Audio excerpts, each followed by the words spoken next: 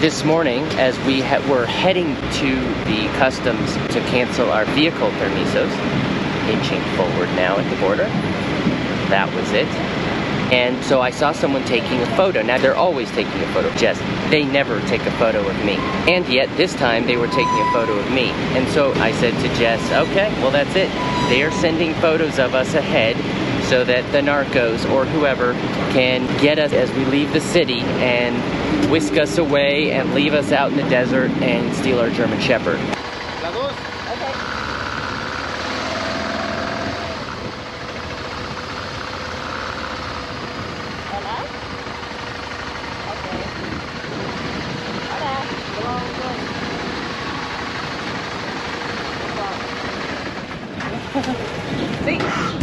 Moxie, Greg, and I are riding around the world to raise $100,000 for the nonprofit Girl Up.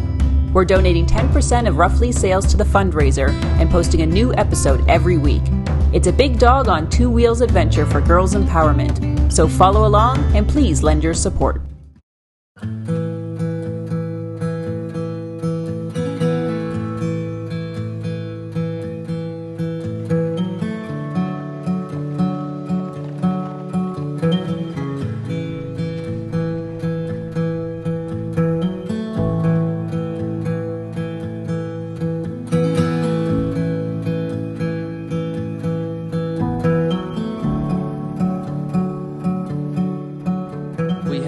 One motorbike nicely parked here at the sort of exit, if such a thing exists, of our wild campsite.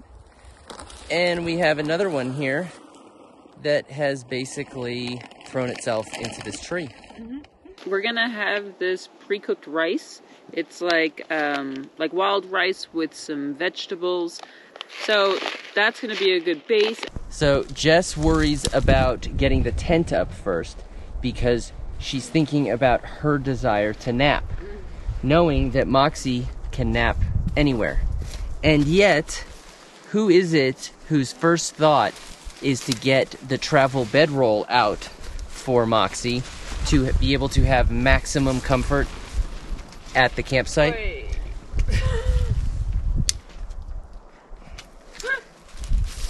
Okay. Touché. Jessica, what a dick. Did it hit you? Yeah, and then it smacked me in my face. What a dick move when I was trying to dick move you, and then you dick moved me right in my face. That's the way we roll here. We just dick move each other. So I'm just guessing here. I can't fucking do this math. It says there's 500 grams in this thing, but it's saying that for 9 portions, you put 360 grams and 87 milliliters. So I'm doing 250 grams, which is neither of these. That's my side. Always think about which side the ninjas could get you from. So we've got bikes on these sides. We've got the tree on this side and exposed on this side, which means that Jessica is getting the protected side and my ass is going to be out in the wind on this side where the ninjas could be. So it's pre-cooked rice. So I don't know if you're supposed to add stuff to this, but I'm going to. And then I'm going to add to it some red pepper. I've got an onion. And the other cool thing I want to try is this black garlic. So I saw this at the supermarket in Mexico City. And I've never tried black garlic. So I imagine it'll have a similar sort of taste. And maybe it's just a novelty that it's black. But we will add this to our rice. And that should be a good enough meal for tonight. One of the things that your Tillamook dry bag is good for is collecting firewood once you're at the campsite. Just be careful that you don't have any stowaway insects, so clean it out really well afterwards. and do it gently so that you don't damage the waterproofing. Just a quick timeout to tell you how you can support the GoRuffly Around the World adventure for Girl Up. You can donate directly to Girl Up at GoRuffly.com/world-adventure. You can make a purchase at GoRuffly.com where 10% goes towards the fundraiser. Tell all your friends and family about it. And of course, like this video and subscribe to the channel. Thanks so much. Now back to the adventure. Here's my black garlic. It does have a different smell, so they must do something to it in order to get it this color. Or maybe it's marinated. I have no idea. I'm gonna have to look it up. I just really thought that it was a cool novelty.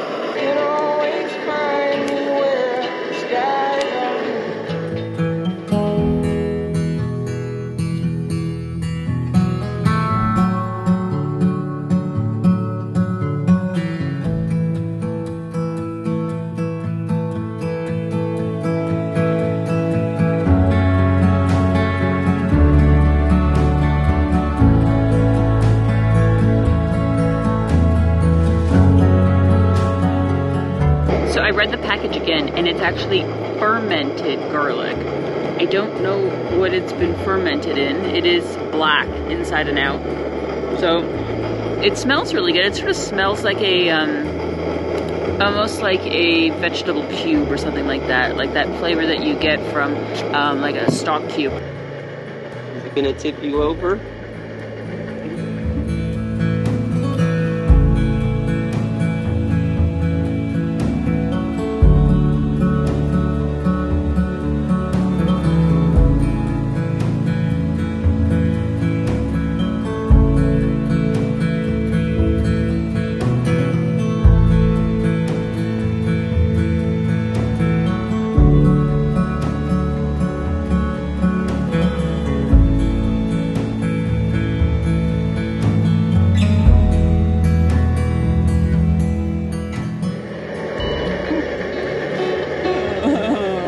Probably be an early night because it's going to be an early morning. Tomorrow is all about continuing up and out through Copper Canyon.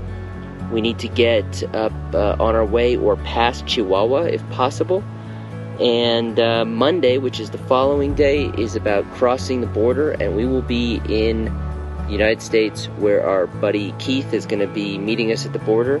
We're going to ride with him for a few days, and thus the adventure continues.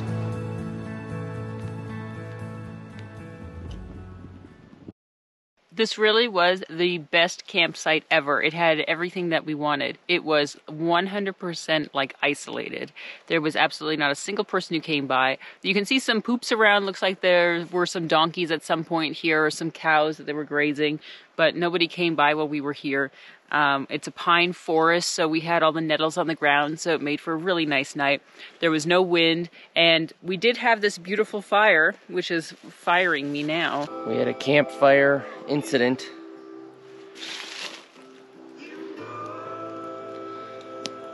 From this one. We put Moxie a little bit too close to the fire.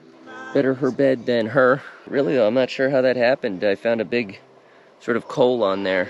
So it held out as long as it could, but few things are fireproof, and the Tenderpot Trekker certainly is not one of them.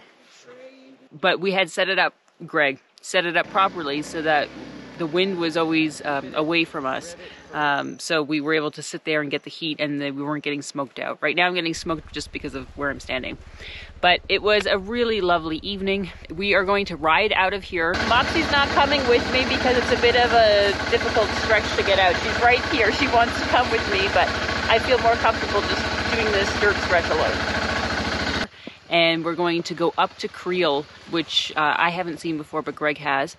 Which is sort of like the top of like the Copper Canyon sort of road. And then we're going to head over to Chihuahua. The goal is to get past Chihuahua, but I don't know if we'll make that. We did wake up a little bit later thinking that it was going to be freezing, but it wasn't. It was okay. Did we wake up a little bit? Okay, I woke up a little bit later. Greg had his alarm at like 5-ish, and I got up around like 6:30. I can't seem to lift my head straight. Just laying in the shades with you. Win or lose, we take it easy. Day by day, oh what we do. Watching people all stressed out, running through their lives, a game they play, 1,000 miles of sadness. I can be with you wherever, stay at home or in a foreign land.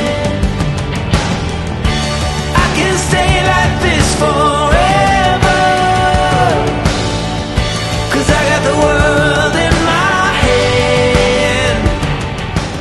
Jess is pulling the videos off of her phone because it's out of space, and she's doing it across the street away from us because a street dog has befriended her, and rather than shoo off the street dog, which incidentally gets Moxie crazy, she is chosen to sit apart from us so that the street dog can stay with her and not be harassed by Moxie's jealousy.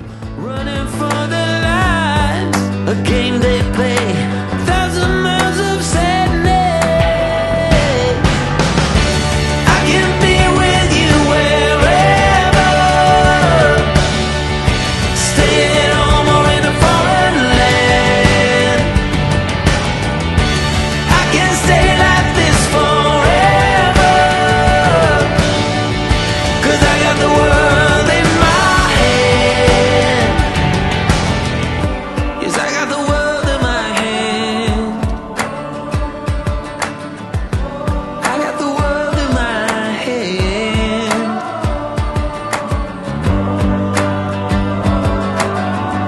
Yes, I got the world in my hand.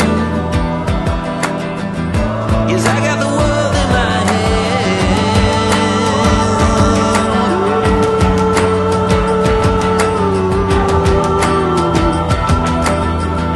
Yes, I got the world in my hand.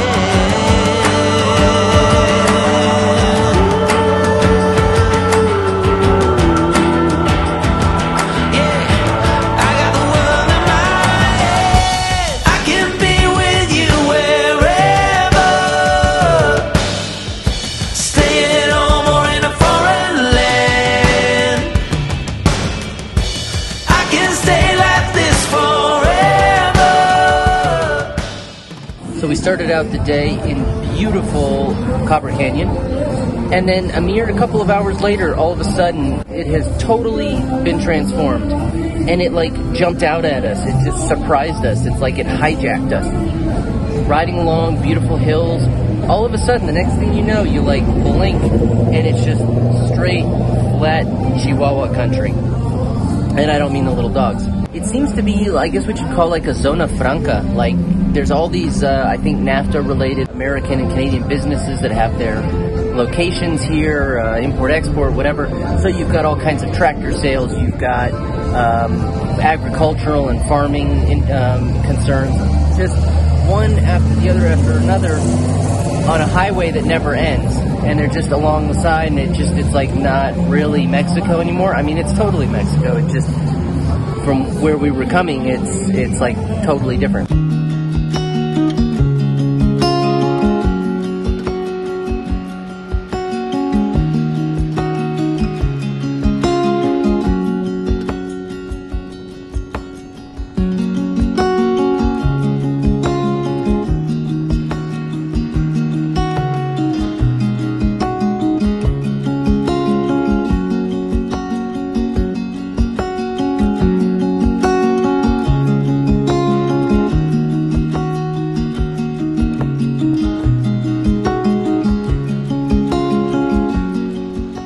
We finally found some place to pull over and eat, and it seems to be, I wouldn't say that it's a Mennonite restaurant, but it seems to be a Mennonite influence restaurant. No, that way. Mennonite influence restaurant, because I think northern Mexico has some pockets or a pocket of Mennonites. There, you know, community. There's like certain areas of, and so I think that the German is a response to that. Es que en esta región hay mucho menonita. Ah, okay. Se llama Tres Culturas porque hay etnia indígena, menonita. Es muy bonito todo.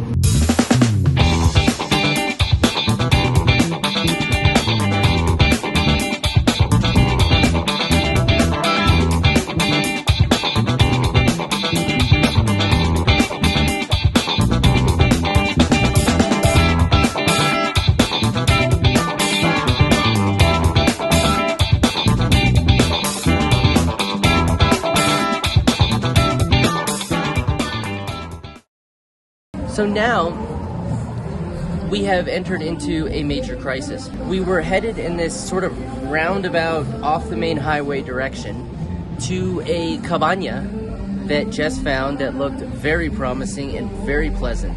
The issue is that the cabana is like the northernmost sort of cabanas or really hotels that we're seeing sort of in the greater Chihuahua area. And just now, the cabana informed me by WhatsApp that they are not obliged to receive us. And we think it's because we were the only potential guests this evening and it just wasn't worth it. Although we are paying good currency.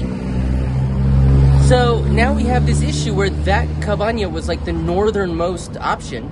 And so do we swing around and come south? Are there hotels? Because it's like a Mad Max dead zone. No, we're going to stay in a motel.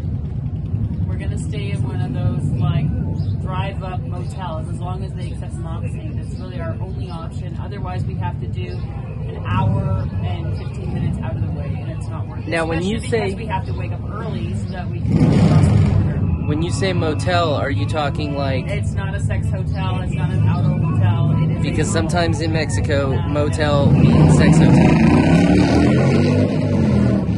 When it's written motel, but they really mean like sex hotel. Sex hotel. Okay. Yeah, I'd like you to follow me.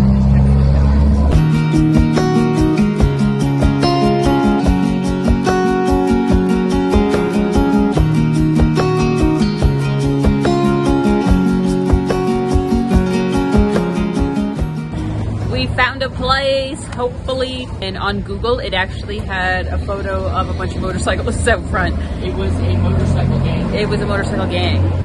And hopefully this place is not going to give us bed bugs. It'll be okay. And then Moxie can have a good night's sleep, and tomorrow we're crossing over.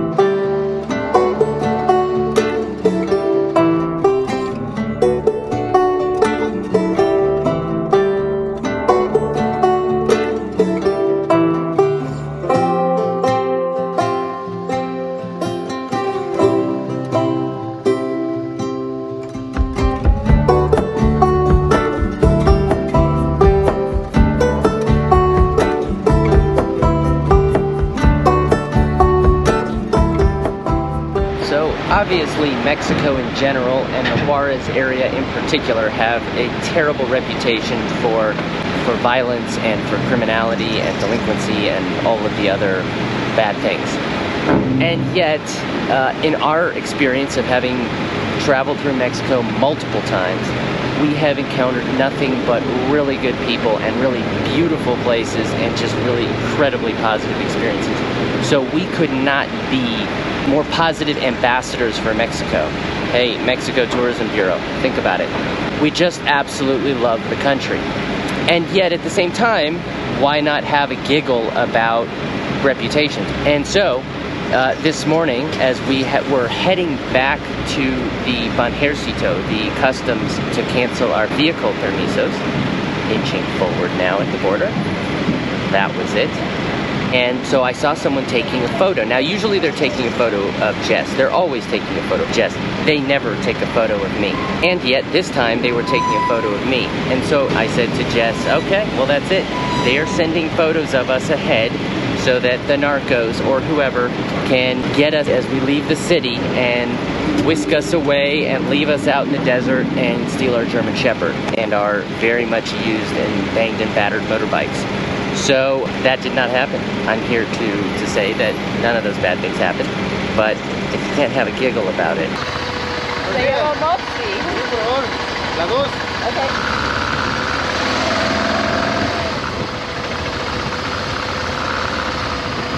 Hola?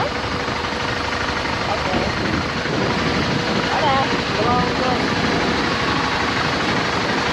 Hola.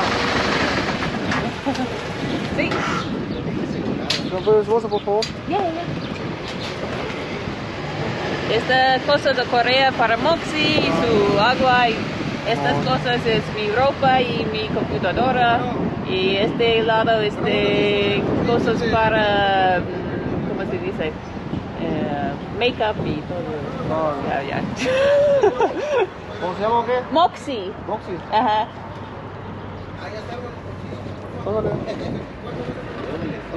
Okay.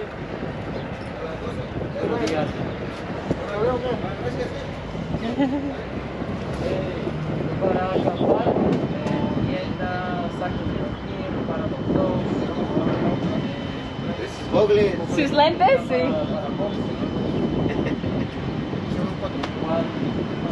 Cámara.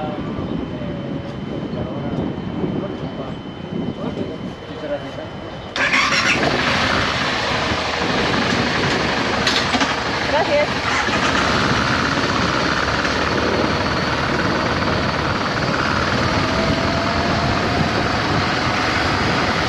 A México lo ponen de que muy inseguro, pero respetan mucho a los turistas. Le damos la bienvenida a la gente y tratamos de que sea una bonita experiencia para ellos. So, Texas has no helmet law. Or better yet, Texas has you have to wear a helmet if you're under 21 law, and if you're not under 21, you don't have to wear a helmet law. So I am all for wearing a helmet. I've just in the last few days had enough crashes to prove why a helmet is important. And yet that said, I am all for a standing in line at the border on your bike, not wearing a helmet, acceptable law. So that's what I'm taking advantage of, is to just air out a little bit while we're at the border. Meanwhile, we put Moxie's sunshade on because it is kind of a scorcher, and that's what the sunshade is for. So she's hanging out there. Jess is watering her on the move, or better yet, on the not move, as we again are waiting for our turn at the border. Jess clipped past a whole bunch of cars and weaved in and out of some lanes like a pro to get us up this far.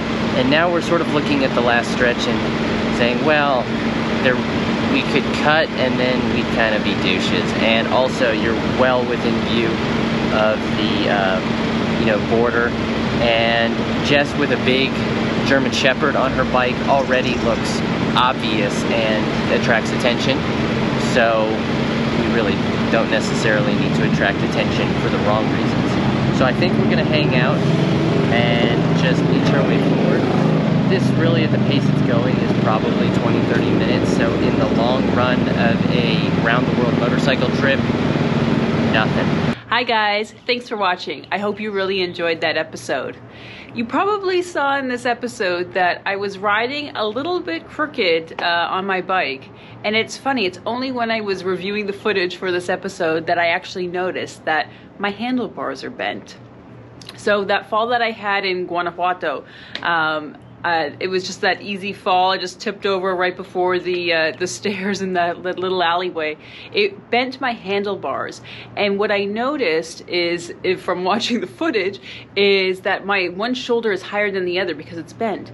And I was feeling a hell of a lot of back pain for these past few weeks now, since that time. And I couldn't figure out what it was. I thought maybe I wasn't sleeping well, or that there was just something going on with a tweaked nerve or something in my back. But it makes sense now. It's the handlebars. It's that change in position that I was used to, which is causing all of this pain. So it reminds me just how adaptable we can be. I didn't really notice it until I saw the footage. And it's sort of silly when you think about it, because you think, well, if you're feeling pain, like maybe it's something to do with your riding position, but it just didn't click for me. But I'm glad I figured that out. So again, my bike is going to be going into servicing. I'm going to get a new handlebar put on that is straight, and hopefully that will deal with that back issue that I'm having. In this episode, we crossed at Ciudad Juarez, And it's been a goal for me to cross at that border crossing ever since Greg told me the story about this guy. This was a while ago, probably 15 years ago. He was crossing from the States into Mexico, and as he crossed, he just saw this huge line of federales, and he got really intimidated, and he turned around and he went to a different border crossing. And of course, Juarez has been on the news a lot for drug trafficking, and there's a lot of stuff going on in that area. But I wanted to give it a try and see if it really was as bad as people make it out to be.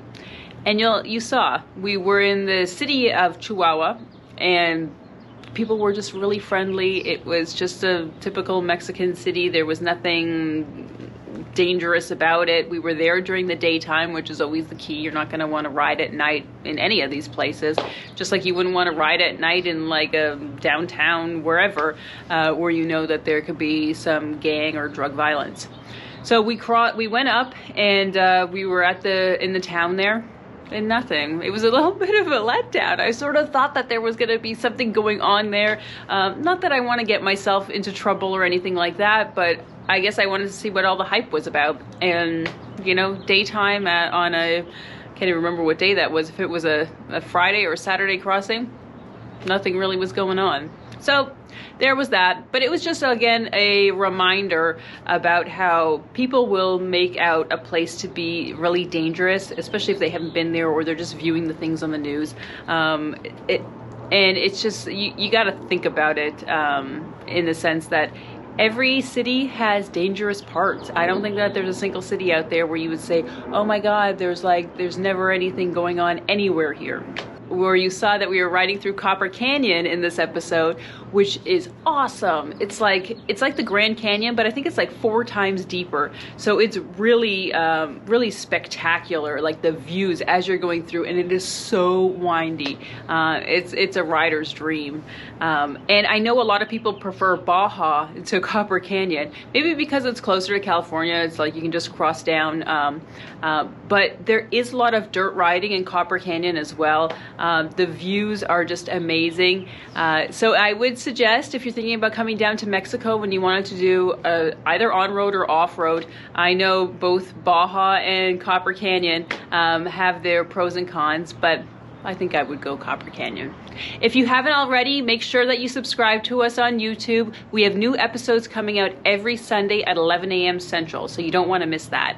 And if you haven't already followed us on Facebook and Instagram, we're at GoRUFFLY, so check us out. On our Facebook page, we have Facebook Live that goes on. We've got our stories as well, so you can really see up-to-date information about where we are and what we're up to. And you can always follow along with us. If you want to see exactly where we are, come to our page at GoRuffly/world-adventure. We've got a GPS tracker there. You can see exactly where we are and the route that we've taken. So if we're coming up to your area, let us know. We'd love to come out and meet you and ride with you. We're always looking for fun stuff like that. Thanks so much for watching, and we'll talk to you soon.